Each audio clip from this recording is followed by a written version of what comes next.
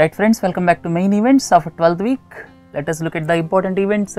Cabinet clears rupees 81,975 crore Pradhan Mantri Awas Yojana Gramin over a period of 3 years. It plans to construct 1 crore houses in rural areas during the next 3 years. Then other important cabinet decisions. One of the important cabinet decision pertains to Ashgabat agreement. This assumed significance in view of the proposed development of Chabahar port in Iran by India. Then if you look at the events around the world, historic visit of Barack Obama to Cuba. This visit by any American president took place after 88 years. Calvin Coolidge was the previous president in the year 1928 to visit Cuba, and we are going to deliberate on major differences or sticky points between Cuba and the United States of America. Then Turkey and European Union struck a deal on migrants. Then another important aspect is the historic visit of KP Sharma Oli, the Prime Minister of Nepal, to China, and whenever they face a problem with India, they try to tilt towards China. We are going to discuss what is the outcome of Nepalese Prime Minister's visit to China. Then Syrian government regains Palmyra, the world historic site from Islamic State, and we are going to discuss on reasons for major gains by Bashar al-Assad government in Syria in recent times.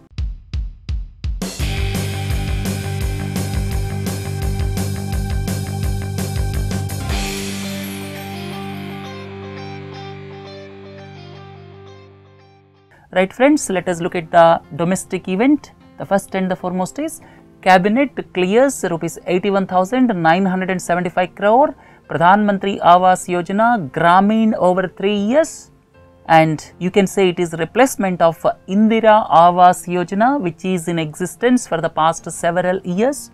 And what are the changes made in comparison to Indira Awas Yojana? We are going to deliberate in this, and please don't forget the Prime Minister's vision, or you can say the present government's vision is to have housing for all by 2022. Not only housing with the water connection, toilet facilities and 24/7 electricity supply. For that, a technical group was commissioned by the centre, and it estimated a shortfall of 2 crore houses in urban areas and 4 crore houses in rural areas by 2022. For each and every family to have house, the housing shortfall was calculated as 2 crore houses in urban areas and 4 crore houses in rural areas. That means total shortfall will be 6 crore houses, and as per the KPMG estimates, the housing shortfall is going to be 11 crore houses. Anyhow, government's calculations put the figure at 6 crore houses, and the government announced Pradhan Mantri Awas Yojana for urban areas previously. Now government came up with Pradhan Mantri Awas Yojana for rural areas. I have given the points. They will be implemented in all the rural areas except Delhi and Chandigarh. Then it provides assistance for construction of 1 crore houses in rural areas over a period of 3 years, that is from 2016-17 to 2018-19. And another important aspect is the cost will be shared by the central government and states in the ratio of 60-40 in plain areas and at 90-10 in northeastern states and hilly states, right? If you look into the other aspects, unit assistance will be rupees 1,20,000 per each house in plain areas and rupees 1,30,000 in hilly states, then difficult areas and IAP districts. You may ask, what is IAP district? IAP districts are integrated action plan districts for tribal areas or for backward districts. Certain districts are nominated under integrated action plan, and for those areas also at par with hilly areas, difficult areas, rupees 1,30,000 will be given, and for plain areas assistance will be rupees 1,20,000. Another important deviation from Indira Awas Yojana is, under Indira Awas Yojana the assistance used to be around 70,000 and 75,000. Then how to identify the beneficiaries? Socio-economic and caste census, popularly known as SECC 2011, will be used for identification of beneficiaries, and Gram Sabha will take the final decision in identifying the beneficiaries. And another important aspect is, at the national level, National Technical Support Agency will be created to provide technical support to the states for its implementation. Then one more important aspect is, for meeting the additional fund requirement, borrowing will be done from NABARD to the tune of rupees 21,975 crore rupees. So this is another major difference in comparison to Indira Awas Yojana. Challenges: there are some challenges. The assessed figures for housing shortfall by 2022 are at variance with the figures released by various agencies. As I have already told you, KPMG put the figure at 11 crores for both urban and rural areas put together, whereas the government figure is 6 crore houses. And ensuring water connection and 24/7 electricity connection are the biggest challenges, but government came up with action plan with regard to 24/7 electricity supply. As per the statement given by Piyush Goyal, all the villages will be connected with electricity by the year 2018, specifically by May 1. And recently he stated all the houses will have electricity connection by 2019. If we are to believe the statement of Piyush Goyal, each and every house will have electricity connection, and the real challenge is to have water connection in rural areas, because some of the villages are water stressed and finding even drinking water is difficult in some villages. Look into the next issue: land may be problem in some villages, and cooperation from states is the most difficult problem because of funds constraints with some states, because for plain areas central government will give 60% and state governments have to bear 40%. Right friends, these are the challenges for implementation of PMAY Gramin, but anyhow it is the step in the right direction. If you look at the other cabinet decisions, reduction in subsidy rates of nutrients in P and K fertilizers, around 25% reduction for nitrogen and phosphorus nutrients. This is in tune with the falling prices across the world. And please don't forget, the fertilizer subsidy except urea is based on nutrients. Nutrient based subsidy, or NBS popularly known as, for the fertilizers. Every year government announces the subsidy for various macronutrients like nitrogen, phosphorus, potassium, etc. So this year the subsidy is reduced by 25%. Then procurement of launch services for GSAT-11 spacecraft at 1,117 crores. You may ask, what is GSAT-11? GSAT-11 is the communication satellite to provide high bandwidth VSAT communication, and the cabinet also gave its approval for hosting of Under-17 Football World Cup next year, and total cost would be around 95 crores. Another important decision of cabinet is approval for India to accede to the Ashgabat Agreement. What is meant by Ashgabat Agreement? Ashgabat Agreement is international transport and transit corridor to facilitate transportation of goods between Central Asia and Persian Gulf. It was conceptualized in 2011. All of you are well aware, Persian Gulf has got high petroleum reserves, and the intention of Ashgabat Agreement is to connect interiors of Central Asia with the Persian Gulf for easy transportation. This assumed significance for India because of the reason India is going to develop Chabahar port in Iran. Please look into this slide. Chabahar port is situated in Iran, and Pakistan's Gwadar port will be developed by China, and India is planning to develop Chabahar port. Once Chabahar port is developed, then India can have access to Central Asia, and acceding to Ashgabat Agreement so as to become a member of this transit agreement is the right step for India because of Chabahar port development. Right, if you want more about Ashgabat Agreement, the founding members are Oman, Iran, Turkmenistan and Uzbekistan. By the way, Ashgabat is the capital of Turkmenistan, and India has to approach Turkmenistan to become member of Ashgabat agreement, because Turkmenistan is the depository state. So, as I have already told you, with accession, India will have access to Central Asia, and as India is going to develop Chabahar port, this is going to be the important milestone for India as far as transit to Central Asia is concerned. Right friends, so these are the domestic issues if you look at the issues around the world.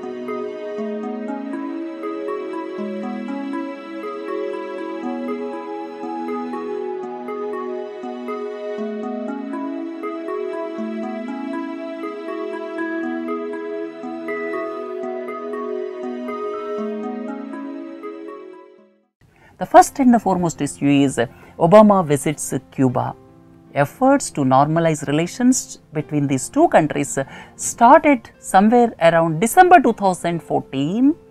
Then first face-to-face meeting between Obama and Raul Castro held in Panama.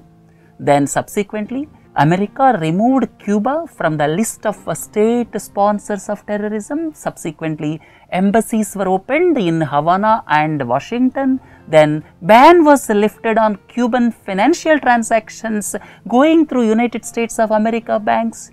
Then approves first US factory in Cuba since 1959 revolution, and both the countries struck an agreement to restore commercial flights, and first ferry service between US and Cuba was also agreed. And please look into this slide. This Cuba and USA are quite close. In fact, the distance between Miami in Florida and Havana is not much. Please look into this slide. And now Americans can travel independently to Cuba, and under these circumstances, or keeping this as the background, US President Barack Obama's visit to Cuba assumed significance, and Obama met Cuban President Raul Castro but not met Fidel Castro. All of you are well aware, previous weeks we discussed relations between US and Cuba. Fidel Castro is instrumental in the revolution in Cuba which occurred in the year 1959, and Obama spoke to anti-government activists as well as he met entrepreneurs. And he also addressed through television from historic theatre where Calvin Coolidge spoke in 1928. Right, as I have already told you, Calvin Coolidge was the last president to visit Cuba in the year 1928. Right friends, so let us look at the differences between these two countries. There are still some sticky points between these two countries in spite of the visit of Barack Obama. First and the foremost is, after 1959 revolution, Cuba confiscated the assets of United States of America, and subsequently United States of America imposed a trade embargo, and US Congress approval is required to remove this trade embargo, and getting the approval of US Congress is difficult. Then second important point is US migration policy with regard to Cubans is another point of concern for Cubans. As per 1966 Cuban Adjustment Act, Cubans are getting permanent residency very fast. That means Cuban citizens are getting permanent residency in United States of America very fast, and this is the sore point between these two countries, and Cuba wants for its removal. Then another important sticky point is with regard to the Guantanamo Bay Naval Base. This Guantanamo Bay Naval Base is in the news recently, and if you go into history, United States of America got this 45 square mile base in the year 1903 for around $4,000 a lease, and after September 11 attacks in 2001, United States of America established a detention center for terror suspects at Guantanamo Bay. And there is a lot of pressure to close this in recent times because these terror suspects are being sent to detention center established in Guantanamo Bay, and Cuba wants return of this territory. This is another sticky point. Then good relations enjoyed by Cuba with socialist countries Venezuela, Bolivia is another point of soaring relations between capitalist America and socialist Cuba. And Cuba opposes US broadcaster Marti. You may ask, what is Marti? this is the US broadcasting station, that is radio and TV broadcaster established by United States of America in the name of Jose Marti. Jose Marti was the revolutionary of Cuba who belongs to 19th century, and this radio station broadcasts from United States of America. This is funded by United States of America. Cuba wants US to stop this propaganda or the television and radio programs. Then another important sticky point between USA and Cuba is Cuba's human rights record is very poor, and treatment to political dissidents in Cuba is another area of concern for United States of America. So these are the sticky points. Let us hope in due course of time these sticky points are going to be settled, and let us move on to the next issue. Turkey and European Union struck a deal on migrants. Migrants became the biggest issue for European Union. Several differences cropped up between the European Union countries, and all of you are well aware, civil war in Syria started in the year 2011, and last year in the year 2015 alone, migrants to Greece crossed 1 million or 10 lakhs. These Greece islands are very close to Turkey, and people travel through Aegean Sea. Please look into this slide. This is Aegean Sea. This is situated between Greece and Turkey, and several Greece islands are situated in Aegean Sea. This Aegean Sea is the extension of Mediterranean Sea, you can say. And people are traveling through boats and reaching Greece, and there are several differences cropped up between various countries of European Union, and under these circumstances, this deal between Turkey and European Union assumed significance. From March 20, all the irregular migrants crossing Turkey to Greece will be sent back to Turkey. And please don't forget, Turkey is home to around 3 million Syrian refugees, the highest in any country. And for each Syrian sent back to Turkey, a Syrian migrant will be resettled in European Union. Then nationals of Turkey will have access to the Schengen passport-free zone by June 2016. You may ask, what is Schengen passport-free zone? This is the grouping of around 26 countries where single passport is enough to travel across 26 countries. Then fourth one is to help the migrants. European Union committed additional financial aid of 3 billion euro. And both sides agreed to re-energize Turkey's bid to join the European Union. Right, friends? So this is the essence of the deal struck. Right? Another important aspect, historic visit of KP Sharma Oli to China. And in this week's news analysis, we discussed about downturn in India-Nepal relations. Please don't forget, please listen to that. Then KP Sharma Oli visited China, and there was a history whenever Nepal runs into problem with India, that country will look at China for assistance. It occurred several times in the past, and important developments after the visit of KP Sharma Oli to China, I listed 3 points. 1 and 2 are very important. First one is agreement on transit through China. Nepal is getting at present supplies through India. India is well connected with the routes through plain areas, but China is something different because it is connected through highest mountainous ranges ranging above 6,000 meters. And agreement on transit through China, where China agreed to provide the Tianjin seaport for transit of Nepali goods.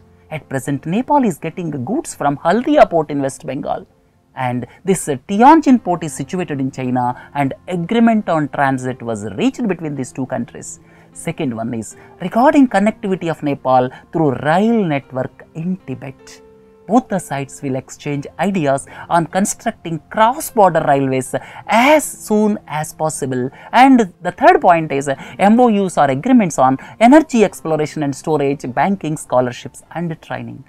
1 and 2 are most important, and what are the difficulties in ensuring 1 and 2 I have listed out here as critical appraisal. About transit through China, if at all Nepal wants to get its goods through Tianjin port, There is nothing wrong, but see the difficulty. Tianjin port is situated 3000 kilometers from Nepal, whereas Haldia port is hardly 1000 kilometers away, and hence the transit of goods through China costs a lot for Nepal. Whether Nepal is ready for the costs is the biggest question. Then second important point is railway network through Himalayas, and it entails a huge expenditure. It also takes time because the railway network in China, that is in Tibet up to the Nepal border, will come up only by 2020. So it is time consuming effort. Not only that, it entails high expenditure. Is Nepal in a position to bear the expenditure is the moot question. And another important point is China may not be in a position to finance such projects on easier terms because of the reason China itself is into problems because of its dwindling foreign exchange reserves, major job cuts, slowing growth rates. Under these circumstances, these 2 points, it is not easy to meet. Right friends, look at the last and the most important aspect is Syrian government regains Palmyra from Islamic State.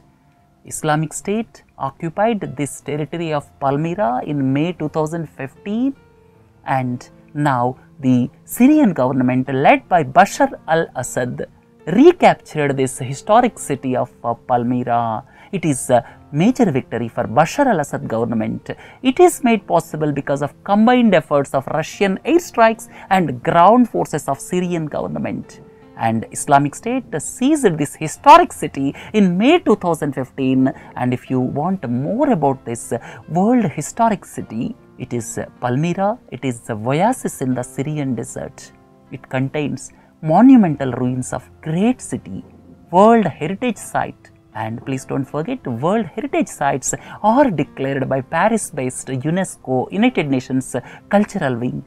Then one of the most important cultural centers of the ancient world, it is necropolis with more than 500 tombs. What is meant by necropolis? Necropolis is the place where large number of tombs are situated. So it is a necropolis. And art and architecture of Palmyra is of 1st and 2nd centuries, and these combine Greco-Roman architecture with Persian influences. Historic temples like Baal Temple, Baal Shaman Temple, Arch of Triumph are situated in this historic place, and as per the news reports, several of these structures were destroyed by IS. UNESCO also expressed its concern after the destruction of these structures. I have given the pictures prior to the destruction. Please look into these pictures. Temple of Baal, Baal Shaman Temple, and Arch of Triumph. Now, before closing this lecture, let us look at the reasons for major gains by Bashar al-Assad government in Syria. I have listed out 5 reasons. First one is, as the cessation of hostilities started with the major opposition, there are 3 prominent groups. One is government group, second one is major opposition groups, third one is IS.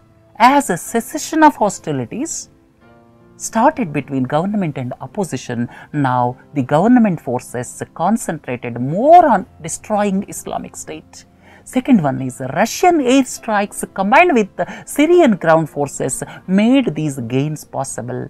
And third most important point is destruction of oil routes through smuggling by Russian airstrikes dented the revenue for IS. Previously, there were several smuggling routes of selling oil by IS, especially towards Turkey, and these routes were dismantled by Russia with its airstrikes. So IS income was dented. That is the main reason. Then fourth important point is Syrian government needs a major victory at this juncture so as to have more bargaining power in Geneva peace talks. That is the fourth important reason. And the last one is, in view of several bomb blasts in Turkey, Turkey sealed its border with Syria at some locations, and that choked the transit routes of supplying arms and ammunition to ISIS. So these are the 5 main reasons why Bashar al-Assad government gained major territories in recent times. Right friends, with this let us conclude lecture part, and Please do listen to Science and Technology and News Analysis. In News Analysis, we deliberated on downturn in the relations of India-Nepal and upturn in the relations between India and Bangladesh. Right friends, have a nice day. Thank you.